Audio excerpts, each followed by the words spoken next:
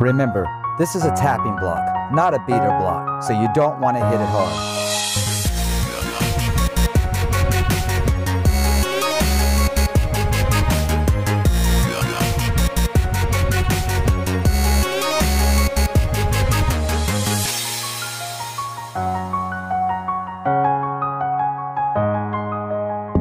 What's up, DIY Nation? Welcome back to YOUFLOOR, the channel bringing you tips and tricks to help you with your next flooring project. Now today we're going to be installing laminate in the doorways. Now if you worked up the courage to install your own flooring and you've got up to the doorways, you may be asking yourself, how in the world am I going to get this floor underneath the trim? Well, there's a couple tricks that us floor installers use to make it look very professional, and I'm going to show you how to do that today. So let's go. So when we install our flooring, we want it to slide underneath the trim. We definitely don't want to get it as close as we can and then just fill it in with caulk. Using an oscillating tool, we can set our plank flat on the ground and then set the saw on top for a nice flush cut. Now if you don't have an oscillating tool, a good old hand saw works just as good, but you may have to put in a little bit more work.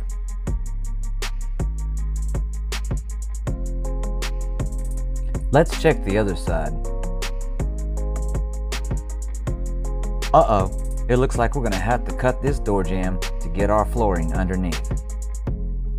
Lucky for me, I happen to have a DeWalt oscillating tool, one of my favorite tools. A good blade makes this gravy. If you don't have a good blade, I suggest buying one. Otherwise, this may take you a little while. Perfect. Hey guys, don't forget, if you don't have an oscillating tool, you can always use a handsaw. Like I said, it does take a little bit more muscle, but it does the job just as good and makes a nice flush cut.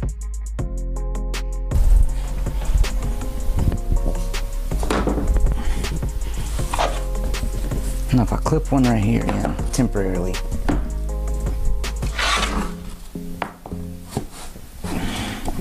That'll allow me to get the reveal right here.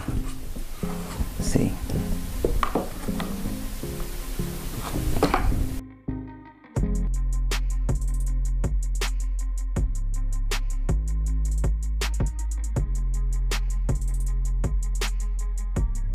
Trying to install one board in the doorway where it has to go underneath two door jambs and clicking in the back can be very frustrating.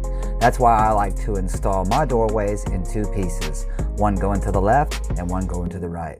Right here I have a seam and right here I have a seam, so I want to make sure I put it in a different place. Remember, no H patterns around here.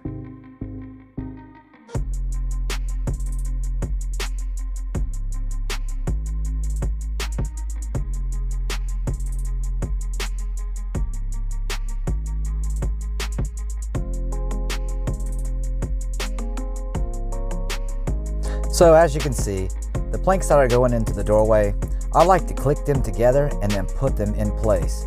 Now I can see how far it needs to come under the door jamb on both sides.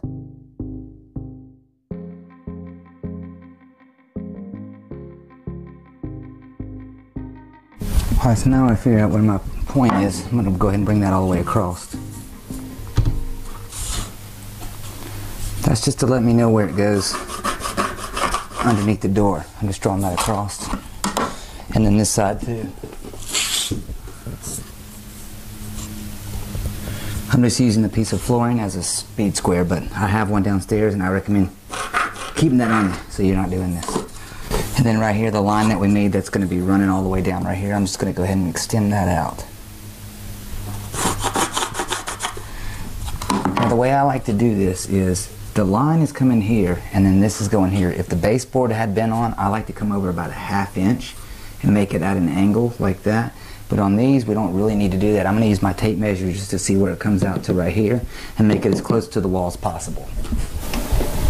Alright, so from the face of that laminate right there to just about a ½ inch inside that.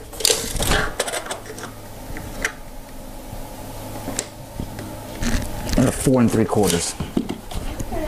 So I'm going to come back off to this side at 4 3/4.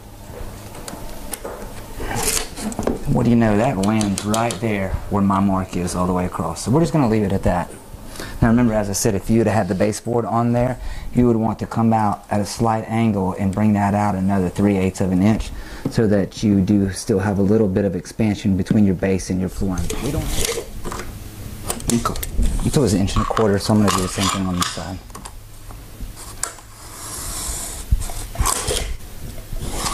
Now right here, about 3/4 on the other side.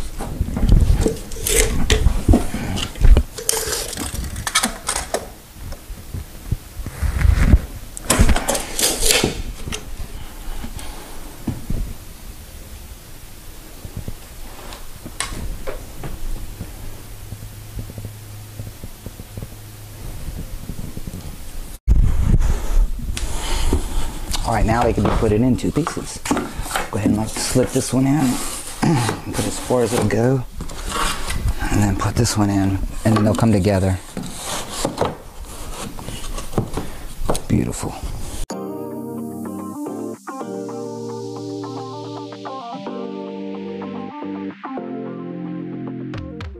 Okay, so there's no real easy way to put these things together. I guess you could go against the wall on behind the door and try to pry it against it, but sometimes that just tears up the ends. For me, I've just learned how to take my mallet and smack it down and slightly at an angle.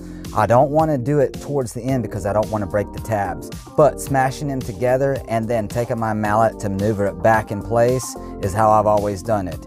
Remember, this is a tapping block, not a beater block, so you don't want to smack it hard. This hammer is very heavy, so I'm basically just lifting it up and letting it fall and letting the weight do the work. Remember, Pergo Outlast is very forgiving, so you can tap it straight in. You don't have to lift it at a 40-degree angle.